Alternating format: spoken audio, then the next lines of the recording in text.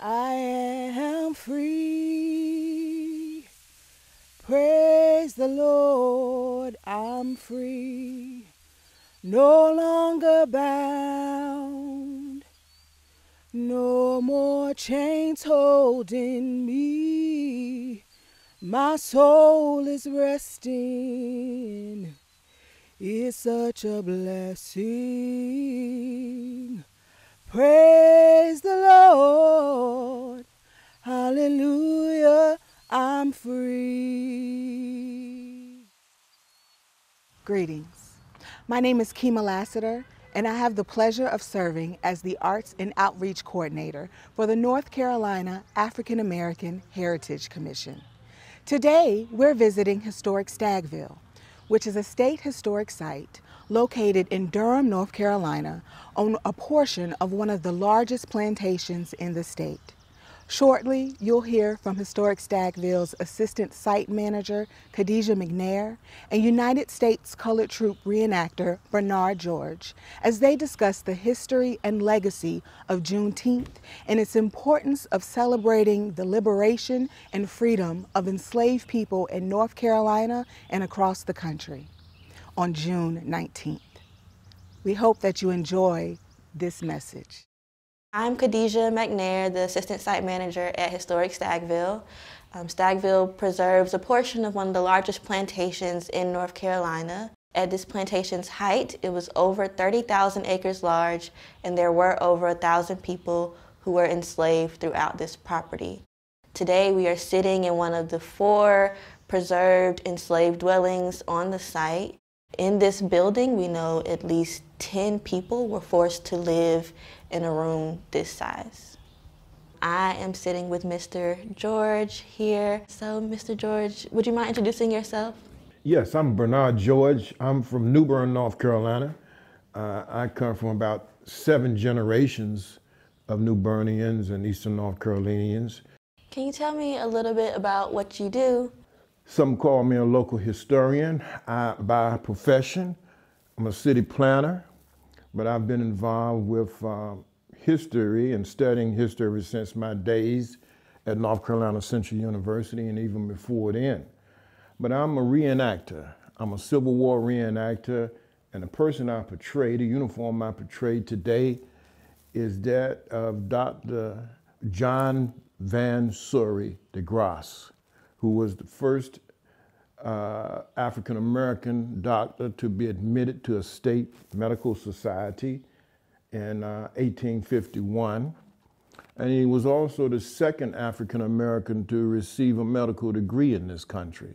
Can you tell me some about Juneteenth? What is it?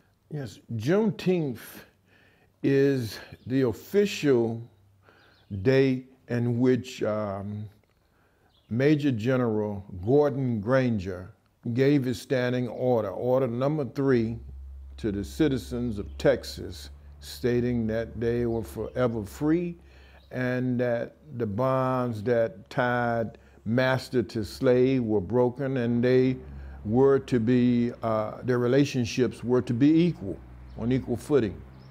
So Juneteenth from that point was celebrated in Texas by those newly freed enslaved people, and that was June 19, 1865. And this was, these were the last people, the last enslaved people to be freed in this country. So it is definitely worth celebrating. And they celebrated Juneteenth, that first Juneteenth in 1865. They celebrated it vigorously, even though some of them were still enslaved and kept enslaved by their masters or their former masters for several years, in fact. But those who were, they celebrated that freedom, and that freedom continues to be celebrated today. Why is it important that we recognize Juneteenth today? Well, Juneteenth is the most celebrated event in African American history today. You know, we celebrate a lot of dates that celebrate our freedom from slavery, just like the ancient Israelites, when they crossed the Jordan into the promised land, God told Joshua to pick up 12 stones from the middle of the Jordan, where God had parted the waters for the people and the ark to cross over into the promised land. And he said, take those and build a memorial to what God has done for you. And that's what Juneteenth does. That and other events that celebrate the freedom of African people here in America celebrates just that idea that we are taking these events, we are memorializing these events, and we're thanking God for bringing us through such a difficult time. Can you tell me more about the USCT's role in the Juneteenth story? Yes. Let me back up a little. Here in North Carolina, there were about 6,000 black troops raised for the U.S. colored troops. New Bern, my hometown, was the center of African-American recruitment during that time. And the first North Carolina colored troops, which later became the 35th USCT, the second North Carolina colored volunteers became the 36th, of course, and the third became the 37th United States colored troops. Eventually, when they were changed over, in fact, when the Bureau of Colored Troops was created on May 22nd, 1863, and eventually all the states' colored troops, as with the white units, were designated based on the states. But the Massachusetts unit, the 54th and 55th, and the 1st Rhode Island retained their state recognition. All the other colored troop units, the regiments, which were 175 units, composed of about 180,000 soldiers, were given federal designations after May 22nd, 1863. But my story continues as the units, as the Civil War wound down. We know that Richmond fell in April 3rd, on April 3rd, 1865. And it was led by black troops who were the first to march into that city. Some of those black troops were part of the 37th United States Colored Troops, the 3rd North Carolina Colored Volunteers. The other colored troops that were engaged, in fact, the 37th had 2 of its members to receive the Medal of Honor in that battle of Chaffin's Farm during that time, the fall of Richmond and Petersburg. But anyway, going back to my story, when the war ended, the South, basically, and especially here in North Carolina, wanted those black troops out of the areas in which they occupied. They're one of the first to march into the city of Wilmington, the last port in the Confederacy to fall. They also marched into Charleston, the first state, as we know, to secede from the Union. And they also marched in Columbia, South Carolina, and there was General Sherman. He focused on Columbia, South Carolina, because it was the capital of South Carolina.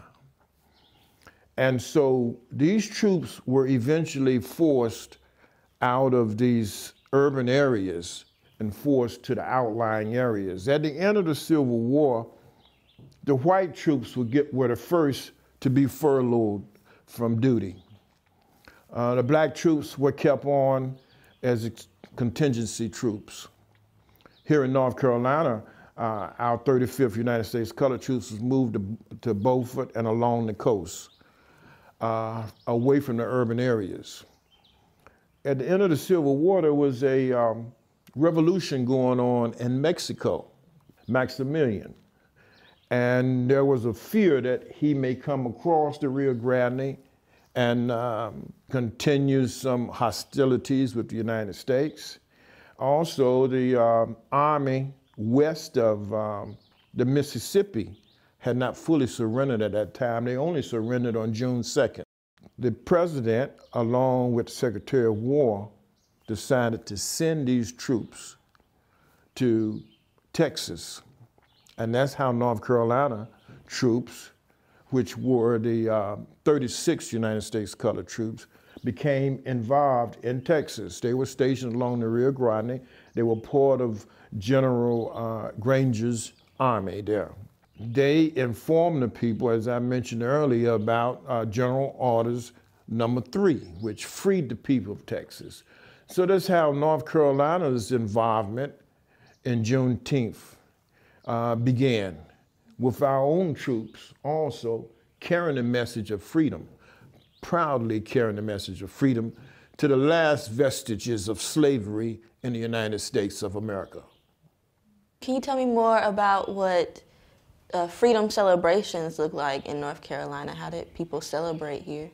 Freedom celebrations, that's a good question. The freedom celebrations began actually 2.5 years, 3 years before the Juneteenth celebration in Texas. That celebration occurred when General Burnside, some say captured, I say liberated New Bern. New Bern was a target of federal focus because they had a railroad, it was a seaport, and it was a center of supply for much of the foodstuffs and resources to Lee's Army of Northern Virginia. So when New Bern was liberated on March 14th, 1862, that liberation occurred and people celebrated in the streets. They welcomed the troops because they felt that this was the first beginnings of freedom for the enslaved in this area. And that continued on. And we continued on with the Emancipation Proclamation, which occurred about 8 months later on January the 1st, 1863. We had an emancipation celebration in New Bern and in Beaufort. Beaufort was the largest one. And so these activities continued, they picked up momentum, and what they looked like, there were civic speeches, discussions about what the future was going to be for the formerly enslaved, and also express their beliefs in God and the providence of the Almighty in protecting them and freeing them like he did for the children of Israel. Should Juneteenth be a national holiday? I believe so, yes. It should be a national holiday. Now, a national paid holiday, I'm not quite sure, but it definitely should be a national holiday. It's recognized in over 41 states now. You know, some people say, well, we have the 4th of July. Well, I beg to differ. The 4th of July celebrates America's independence from England. But Juneteenth celebrates freedom. It celebrates liberty. It celebrates those final qualities that are expressed in our Declaration of Independence. How do you recommend celebrating Juneteenth? There are a variety of ways in which it's celebrated across the country now. You know, Juneteenth started in Texas, but it has spread throughout all the states because of the black diaspora, you know, at the migration, the Great Migration, where the Texans have taken this celebration to other states and cities. And it's generally celebrated by wearing our finest, by recognizing our African heritage, our culture, by celebrating our love of God, our spirituality, and celebrating family and each other. Thank you so much for speaking with me today, Mr. George. Is there anything else you would like to add or tell me? Well, I'm never at a loss for words, as you can tell. And I've enjoyed this conversation with you. I am a reenactor. I'm on my way to Charles City, Virginia, where we're doing a reenactment of the U.S. colored troops in the heroic battle that they had there at Charles City. My mission is to take some of the whitewash off of history and bring it more realism, more facts. We have a saying in New Bern, we have one history but many stories. And many times we lose those many stories. We forget the diversity that America was born of and the diversity that makes us the country that we are.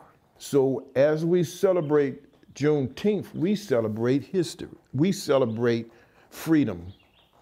We celebrate justice. We celebrate liberty. In New Bern, I've held several celebrations. Not I have, but I have been part of an organization that initiated the celebration of the 150th anniversary of the Emancipation Proclamation, which is extremely important. Although it did not free the vast majority of the slaves, but it was a step in that direction. We also celebrated in New Bern the passage of the 14th and the 15th Amendment. Those Civil War amendments that came directly after the Civil War actually moves America closer to the principles of freedom, liberty, and justice that we all cling to, that we all, really cherish in our Declaration of Independence. 13th Amendment abolished slavery. The 14th Amendment gave us due process and equality under the law, and the 15th Amendment gave us the right to vote. And the right to vote is so important in this democracy that we have today and back then too.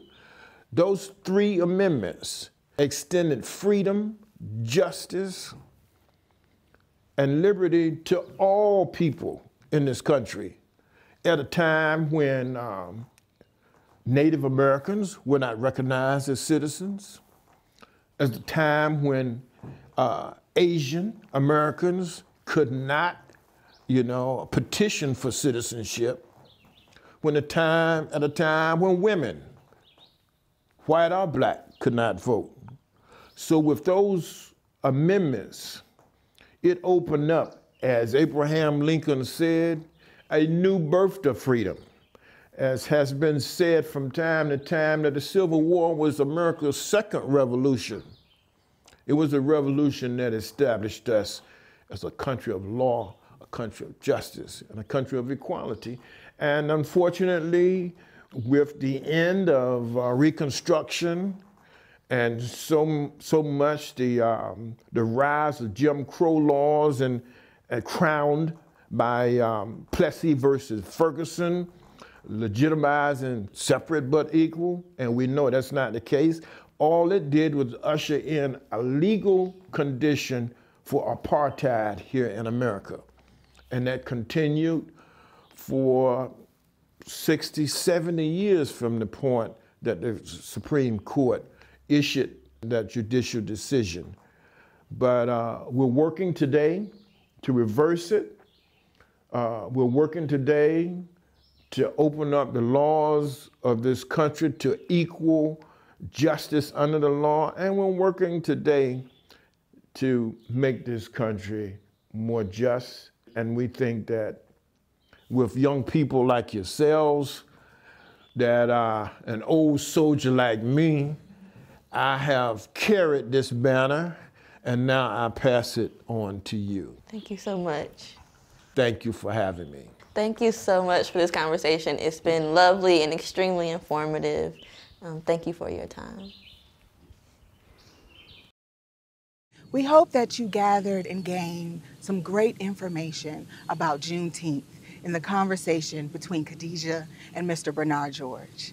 We thank you for joining us, and for more information on Juneteenth, the North Carolina African American Heritage Commission, Historic Stagville, and Tryon Place, please visit the websites listed in the description of this video. We thank you, and we'll see you next time. My soul is resting. It's such a blessing. Praise the